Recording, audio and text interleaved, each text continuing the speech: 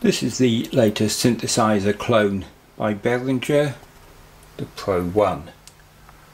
Sequential's Pro-1 had the name spelled out in words, and the keyboard is supposed to be effectively a single voice of the Prophet 5. Behringer made approximately a 2/3 scale desktop with no keyboard and at a wonderful budget price, so let's have a look through the facilities and see how they compare to the original. On the left is this modulation matrix with 3 sources and many alternative destinations. We'll look at that a bit later, but starting first in the normal signal flow, the 2 oscillators A and B. And one wonderful thing about the Pro-1 on the original and on this is that you have a simple drone mode to hold the sound on. That's not something that you find on the Mini Moog or Behringer's Model D, and it's a shame because it makes it less easy to set up a constant sound texture. On this, if we put the drone back on, we can see the oscillator waveform and octave switching.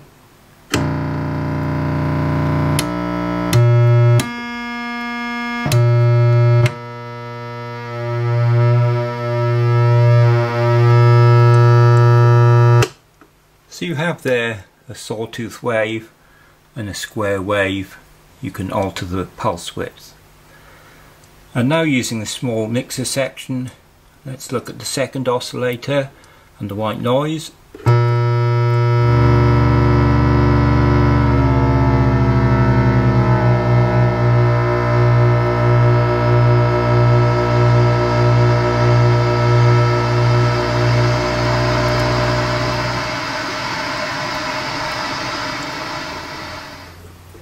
So that's exactly as on the original keyboard. On the second oscillator, you can set it to low frequency and stop the keyboard from playing it.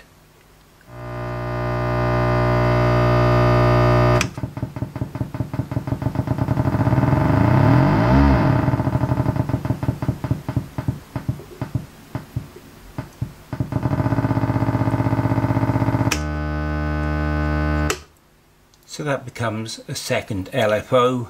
We'll look at the possibilities of that in a moment.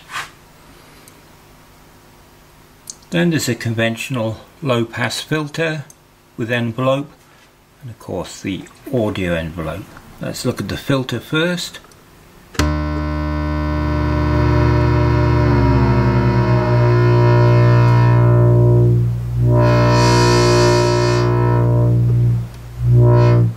It's a nice smooth 24 decibels per octave low pass cutoff.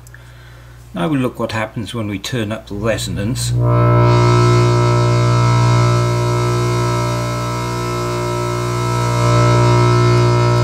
As you can hear just in those early stages, a lot of the bass and some of the volume disappears as you turn up the resonance.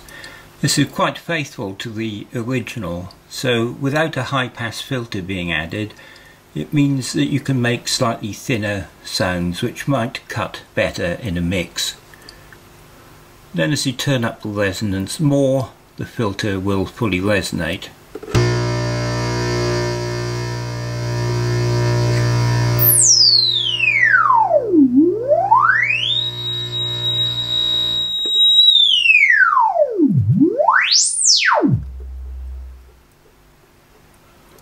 As usual, you have the envelope amount affecting the filter, and the keyboard tracking amount. We'll connect the keyboard in a moment. The envelopes are quite conventional ADSR, but if we look back to the drone switch, you'll also find a switch to re-trigger the envelopes, repeating at the speed of the LFO.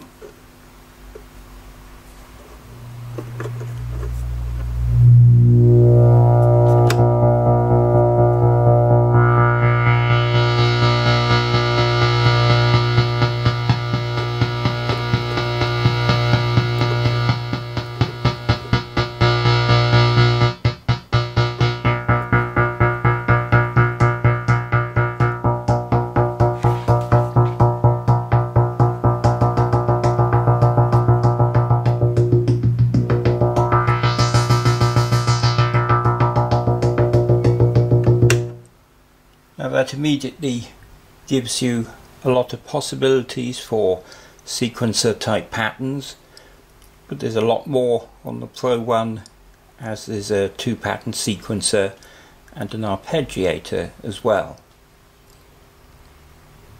We'll look at those more in a moment after connecting a MIDI input, which is on the top panel. Oscillator A also features this sync mode, which will give you harmonic bending when you change the pitch.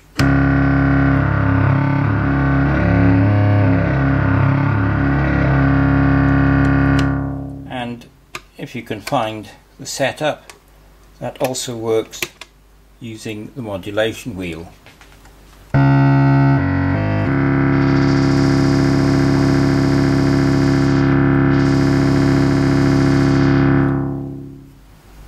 There's a glide facility on the oscillators.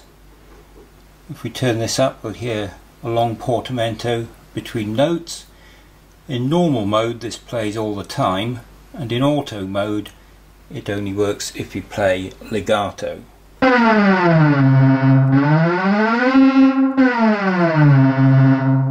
Here's the legato mode called auto.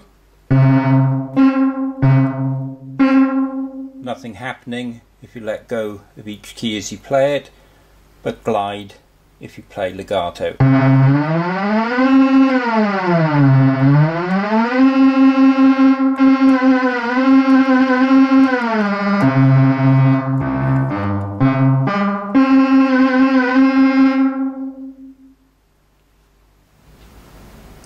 Now with a MIDI keyboard connected into the top panel MIDI input, you can hear the effect of playing while you have this repeated envelope.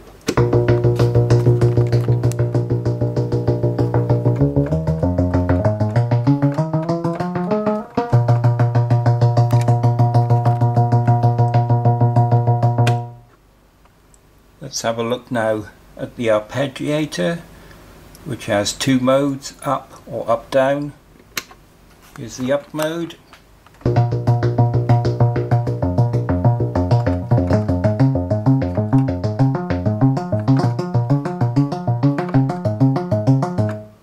And the up down mode.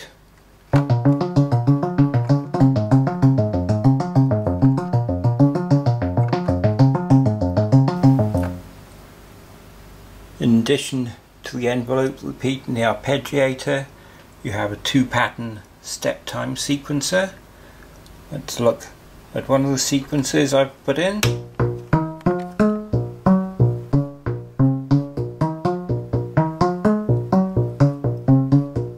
So that's maybe a typical electro pop bass line, and that will transpose from an external keyboard.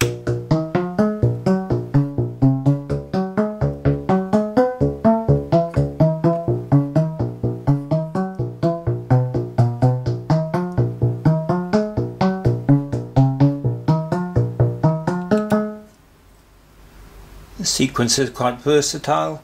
It'll also help you make this kind of fast high-pitch pattern people often do on the EMS Synthi AKS keyboard.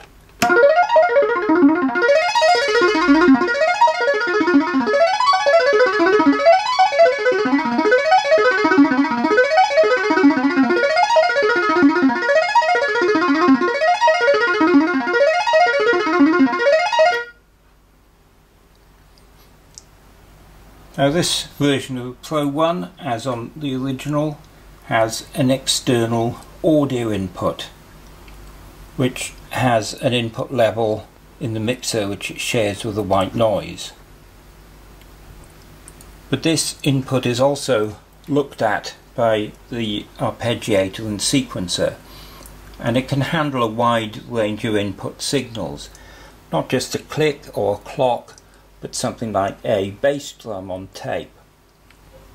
So this sequencer and arpeggiator can be synchronized to a wide range of external signals, and you can use the synthesizer sound to add to or replace a lot of possible sounds, including maybe percussion sounds.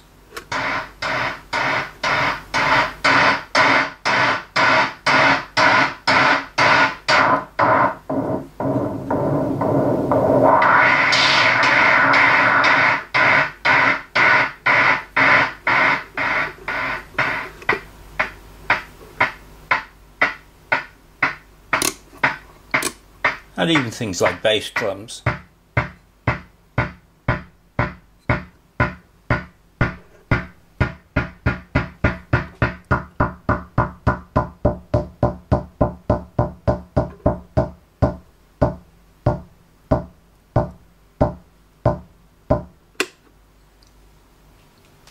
Let's have a look now at what we left to last, this quite complex and versatile modulation section. The filter envelope voltage, or the voltage coming out of oscillator B, or the voltage coming out of the LFO, can be sent either via a modulation wheel of your connected keyboard or directly to the frequency and pulse width of oscillator A, the frequency and pulse width of oscillator B, and the filter. Now that's quite a lot of possibilities, and we'll just show a few of these modulated noises. If oscillator B is in the normal audio mode, you tend to get fast metallic ring modulator type noises, and if it's in LFO mode along with the normal LFO, you can get quite complex double modulated passages.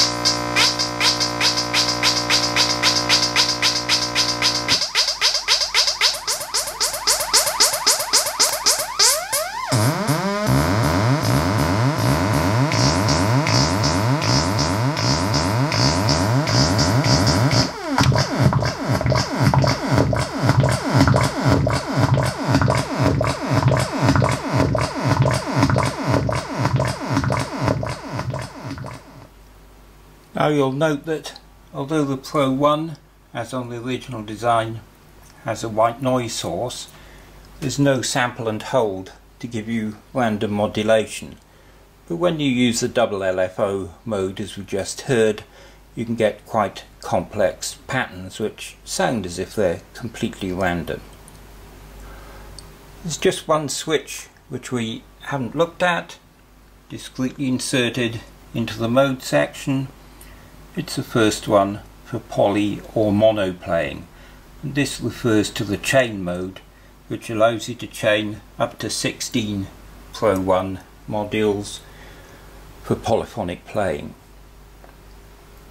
On the subject of this being a module, you can of course take this out of its chassis and mount it in a Euro rack format, and for this purpose Behringer has added a lot of patch points on the top.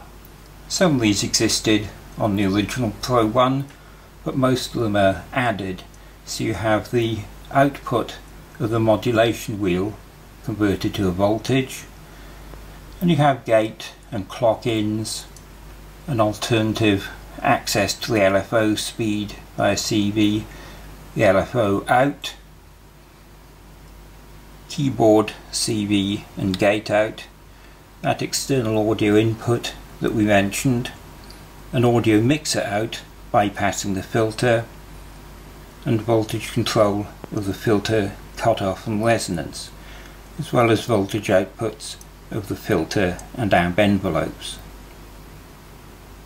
You have a headphones output as a mini jack here on the top and a mini jack audio out. The 1/4 inch audio out is on the back, along with a MIDI through and the input for the small power supply. On the back panel, the Pro-1 also has dip switches to select your MIDI channel and a USB connector. The Pro-1 comes at an affordable price, and anybody who owned the original by Sequential will be happy to see all the facilities there and an authentic sound. There's nothing added in the way of memories or a high pass filter or effects, but the cost is so affordable that you can easily add effects and more modulation using the inputs and outputs in the Eurorack format. So another big success for Behringer, an alternative choice to their Model D clone of the Minimoog and the Odyssey clone of the ARP model, and the Neutron, which is a even more flexible semi-modular original synthesizer design. There's also more affordable modules such as Crave, which is again semi-modular, and there's a K2 version of the Korg MS-20 which roughly competes with this Pro-1 as it is a 2 oscillator monophonic design. But this Pro-1 can be recommended to almost anybody. It's good for bass parts and cutting lead line parts. It's good for abstract and modulated sounds, and it's excellent for interfacing to a Eurorack format. We'll just finish with a few more sounds.